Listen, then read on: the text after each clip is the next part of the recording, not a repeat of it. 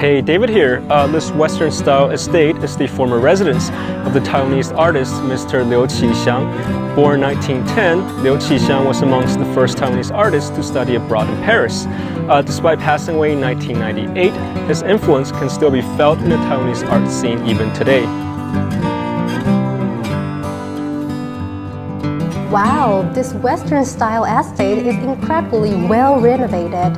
David, why don't you show us around? The original structure of the Liu启祥Memorial Hall was finished in 1918. In 2018, which was last year, a renovation project was finished and this building was opened up to public. The renovation project took 2 years to complete. Besides some structural reinforcements, much of the elements in this building remain unchanged. For example, the tiles on the floor and the beams on the ceiling.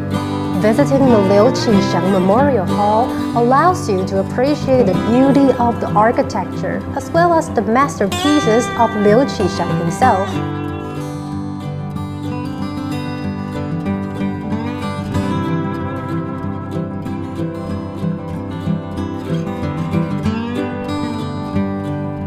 This is the second floor of the Memorial Hall.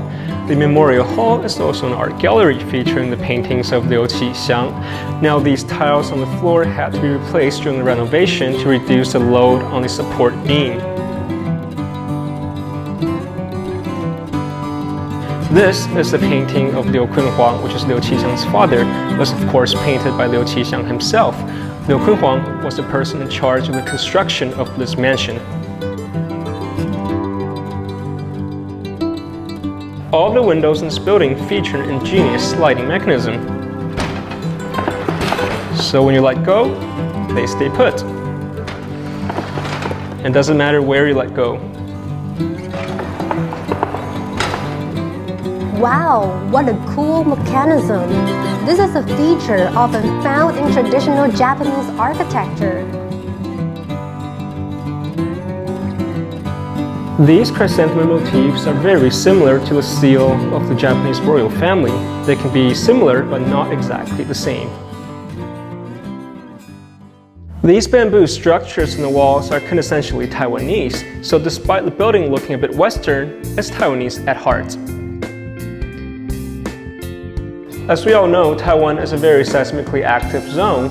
In fact, a few years after the completion of this building, it ran into a few earthquakes. So the Liu family had to install these metal braces to protect it from future earthquakes. A cup of coffee is necessary after the tour. Enjoy your coffee with David.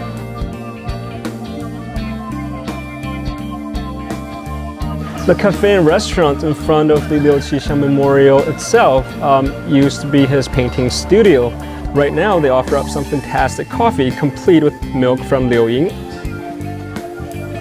As we all know, Liu Ying has some of the best milk in all of Taiwan.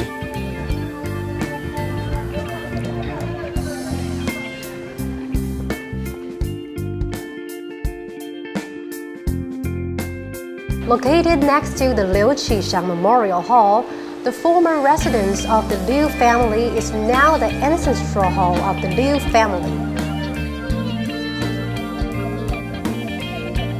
Adjacent to the Liu啟祥Memorial Hall is a very different looking building. This building is the Liu family ancestral shrine. Now the Liu family can be considered one of the most successful family in Tainan. 330 years and 13 generations later, the influence of the Liu family can still be felt throughout Taiwan. This estate really is quite large, judging by its two wings stretching from its main hall. While the Liu family have moved away, this place remains as their ancestral shrine. Just right outside of this estate, however, it's easy to find other houses and estates built by the Liu descendants. For example, the building of the Liu啟祥Memorial Hall was built by its 7th descendant, who's Liu啟祥's father. A visit to this memorial hall allows you to appreciate two distinct styles of architecture. If craving for something to eat after the visit, you will be warmly welcomed by the traditional Taiwanese delicacies served at the roadside. Oh man, despite its very affordable price point, it definitely hits the spot.